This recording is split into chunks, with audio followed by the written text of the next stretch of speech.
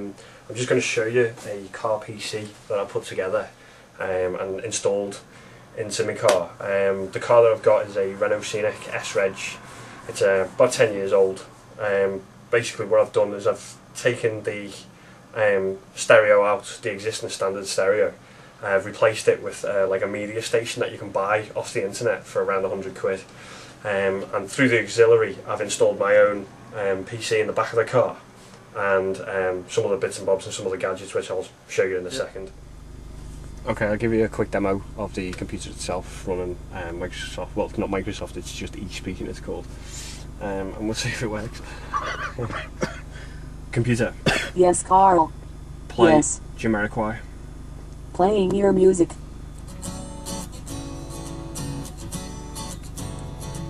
You can see that it's playing the song I'm after.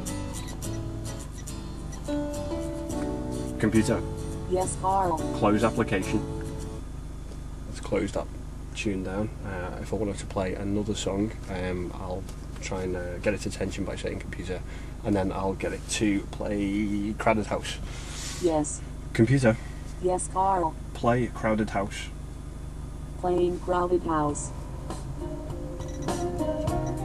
You can listen there. Computer. Yes, Carl. Close application. Let's close that back down again.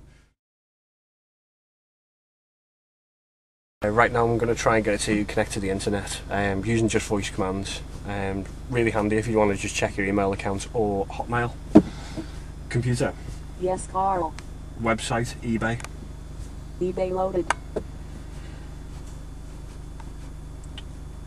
just loading up now. You see, eBay's loaded up. Computer. Yes, Carl. Close window. Close window. There you go. It's closed at that window. If you wanted to load up, say, Hotmail or maybe Google. Computer. Yes, Carl. Website, Google. Google loaded. And then we've got Google website loaded up there. Listening resume. Computer. Yes, Carl. Close window. Let's close the window. It is pretty handy, but on the off chance that you stand by, on the off chance that your eSpeaking doesn't work, I've integrated a wireless keyboard and mouse. Also, so you can surf the net. It just makes things a lot easier than trying to manually input it on the screen.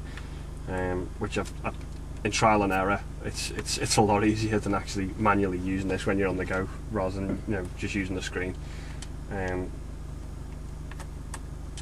Right, so that gives you some sort of demo. I mean, I can get it to open the like the C drive, your internal hard drive. I can also get it to open like the contents of your music. So we'll try this now. Computer. Yes, Carl. Open my music. Here is your music. Minimize. Computer. Yes, Carl. Open internal hard drive.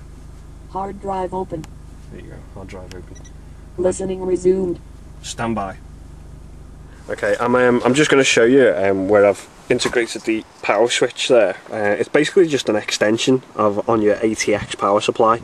I've taken the pins off an old ATX switch and just basically made an extension out of it. You can see there, it's a bit basic, but it works fine. I've ran the cable in through the door frame just down here and through the rear of the car into the boot. I've done the same with the microphone, which I've used just here. This sort of dangles down there. You can't really see it actually when you're driving, it's quite well hidden away. The microphone, this is just a 3.5mm extension socket which comes out. This thing here is a 3.5mm Sony condenser microphone. It's really good quality, and it's good for picking up like dictation and things like that. That's why I've used this particular microphone for my voice activation, because it's ideally suited for it. I'll show you the other side of the car. Right, okay, this is the passenger side. I've actually, from the stereo itself, I've taken the audio connection and the video RCA and I've ran it through this side of the car. If you just have a look underneath the part there you can see a small cable running in which runs into the door frame. That's where I've ran all the cables through the door frame just to keep it neat and tidy.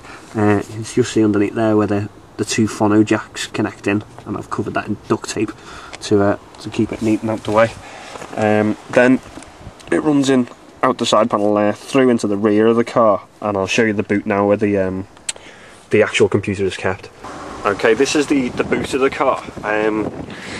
This metal box is just to protect the computer while it's in the back of the car, because I've got a small child and we're constantly putting the pram in and out of the car, so my dad put together just a little stainless steel box there just to stop the computer itself getting knocked around. As you can see, we've got the 3G modem. That's how I connect to the internet. This thing here is a VGA adapter. It converts VGA to composite signal because the motherboard itself, which is in my particular PC, doesn't have composite out. This thing is a power regulator to take it from the UK 3-pin plug to cigarette lighter, so you can plug it straight from the car battery, and there's no fancy wiring needed there. You can just run it straight through the cigarette socket. You can see a small USB hub. That's just to link various devices into it. Round the back, I'd say it's just, you can just see here, it's just a normal PC. I've actually used the Hewlett Packard ePC. It's a Pentium 933, I think, Pentium 3. It's only got 256 megabyte RAM. It's not a particularly powerful computer, but it does for what I need it for, which is basically just surfing the internet. With running the power off the battery, it's always a concern that you can run the car battery flat. So I've put this battery surge protector in.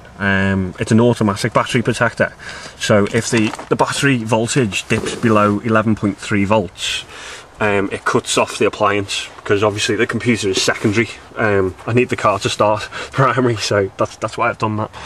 You can see the front of the HP PC. I've just put a bit of duct tape there to stop it coming out. As I say, it's a bit primitive the way I've set it up, but it works. And that's really all I wanted it to do. It was more of a project than anything else. You can see the white cable here. That's the extension from the power, and that runs right into the front of the PC there. Obviously it's just an extension. I've not done anything to the board. I've not destroyed the original switch. I've just made an extension from an old switch. Again, that works really well. I think that's pretty much it. This is the audio cable. Sorry, this is the microphone cable that's just coming in from the right, and I've got the audio and composite, as I said, coming from the left.